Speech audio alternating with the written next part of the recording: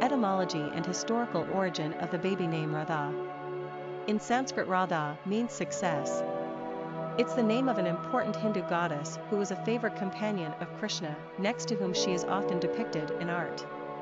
She is a supreme deity and a source of great spiritual inspiration among many Hindu sects.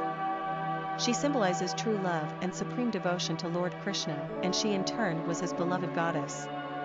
You might say behind every important man is the secret to his success, and for Krishna, it was Radha. Personality of the girl named Radha.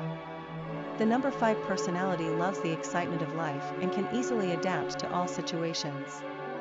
As natural adventurers, these personalities thrive on the new and unexpected and prefer to be in constant motion. It makes them feel alive. They'll stir up some action if there's not enough around, and as inherent risk takers, they enjoy pushing the envelope. Naturally rebellious, the 5 personality has no fear and never resists change.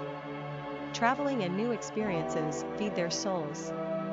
5s are very social and attract friends with ease. People love to be around the 5 fun-loving and exciting energy. This is also a lucky number in numerology, like the 3s, so fortune seems to shine on them, helped along by their own optimism and good nature. 5s have a quick wit, a cerebral mind, and are generally very persuasive. Popularity of the girl named Radha. Radha is a pretty uncommon name in the United States, given to only 22 baby girls in 2012. We suspect those 22 babies were of Indian descent, given the name's significance in Hindu. We love the etymology of Radha, success. It's what we hope for all our children. Quick facts on Radha.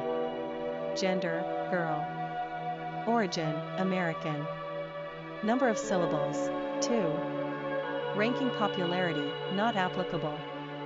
Pronunciation, Radha. Simple meaning, success.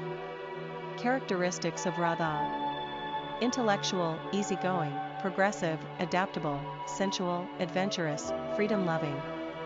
Cultural references to the baby name, Radha. Literary characters of the baby name Radha. In 1955, a recent immigrant to Canada embarked on a journey to India that would ultimately revolutionize the interpretation of yoga in the West. Her pilgrimage is vividly captured in Radha, Diary of a Woman's Search, an account of Swami Sivananda Radha's journey of personal transformation.